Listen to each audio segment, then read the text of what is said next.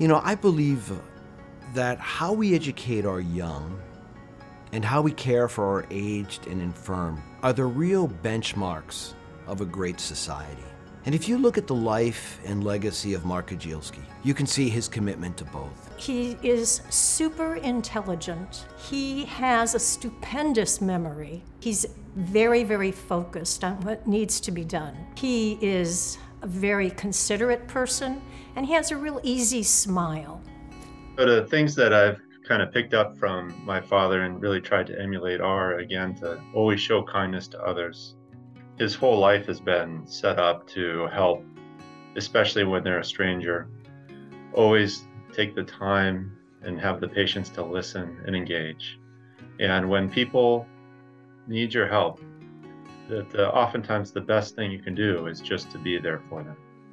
This is a man who lives out the ideals of a Jesuit education and lives out his faith in word and in deed. Mark is a very generous person, and that really has come out over the years. Many times have I seen his generosity. He's been offering legal assistance to veterans on a pro bono basis. Due to Mark's good work, these veterans have received back pay and, more importantly, full disability benefits and health care benefits for the rest of their lives. For these veterans, it's truly life-changing. In 2020, Mark was awarded the Pro Bono Service Award by the Inner City Law Center in recognition of the work that he and his team have done for veterans.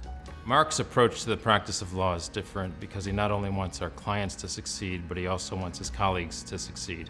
He's a great mentor, a great man for others. He's always thinking about how to assist others on the team.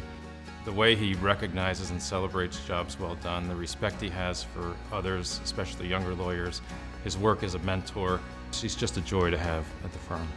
Mark is obviously an outstanding lawyer, but I can't think of a better example of being a man for others than the work Mark has done on behalf of veterans in Los Angeles. He is making a positive effect on a broader group of people and on systemic issues.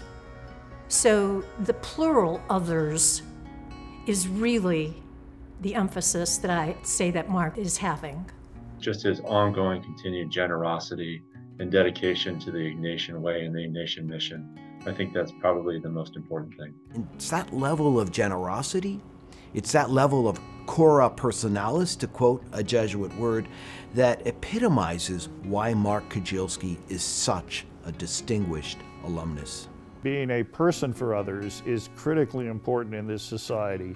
Learning how not only to think about what you can do in the environment, but also how you can take care of other people by being there to meet their needs and to be of service to them. Well, Saint Ignatius was an important part of my personal foundation. It gave me the underpinnings of a great education so that I could go on and achieve what I've achieved, and I cannot be appreciative enough and show enough gratitude to Saint Ignatius, because it has been the foundation of who I am today.